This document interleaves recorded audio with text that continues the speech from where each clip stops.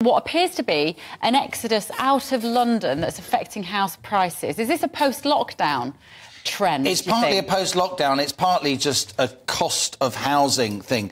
Look, on average, a house in the UK, the average home in the UK costs around 8 to 9 times the average annual income, right? Wow.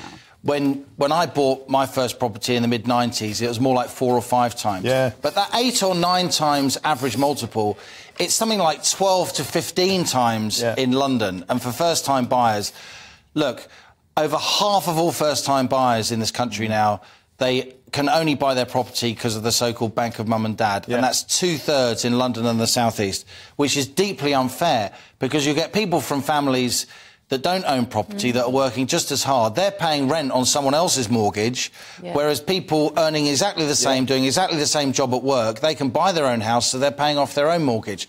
So what's happening at the moment is because this price differential between London and the rest of the country is made so much worse by rising interest rates, then you're getting a lot of young people leaving London just to get anywhere on the housing ladder. I've got a few numbers here for you, just 'cause I think they're worth stressing every now and then. So I just put it in here. Average 2-year fixed-rate mortgage has risen from 2.52% to 6.85% since 2021. Look at those numbers. That's absolutely huge. And the increase in mortgage payments has been worse in London. So 30% of London, these are figures from the estate agent Hamptons, 30% of London-based first-time buyers are now leaving the capital. And that's up from just 12% of London-based first-time buyers back in 2013. And, of course, you know, we just saw a rate rise from 5 to 5.25%.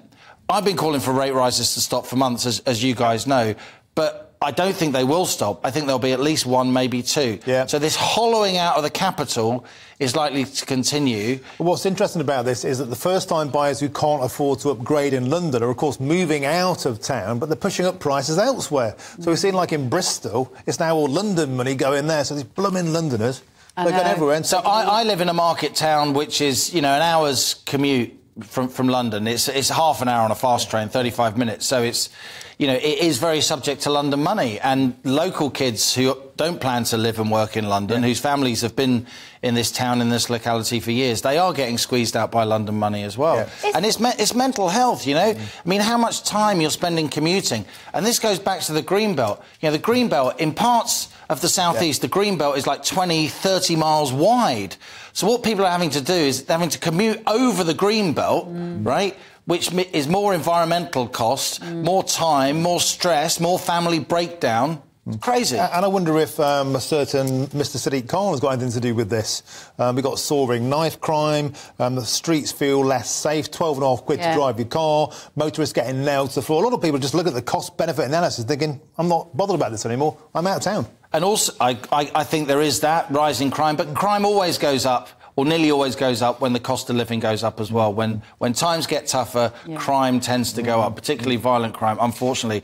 But also, I think you're getting a lot of people, particularly a lot of Londoners, maybe if they're in flashy professional jobs, they're thinking, well, we can, you know, I only have to come in 2 days a week because I can work from home because I'm one of the laptop classes. So London's going to end up being a place where it's really, really expensive to live.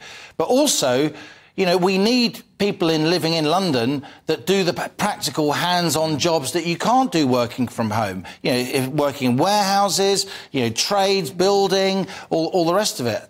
And you know, anyone who lives in London will tell you it's so hard to get anyone to do any work, or any building work, any maintenance work at the moment, because the people who would do those jobs, and they're completely decent jobs that are needed, they can't afford to live in London.